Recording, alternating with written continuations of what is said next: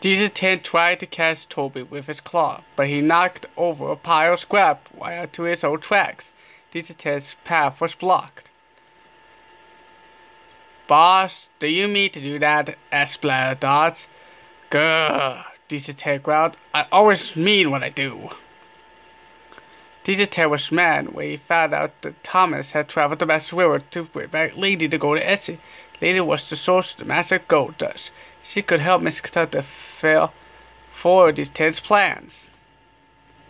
DJ10 chased Lady, but Thomas raced between them. All three S's headed toward a dangerous old fire duck. Lady crossed the old fire duck. Stones began to fall. When Thomas crossed the fire duck, more stones fell, and a big gap appeared in the track. Thomas jumped the gap just in time. But DJ10 couldn't step, and he toppled, fell before onto a barge filled with sluts. Lady was safe, and there would always be plenty of gold dust. "You're really useful Russian," Goldie told Thomas. "Peep peep," Thomas said, and puffed home into the sunset. The end.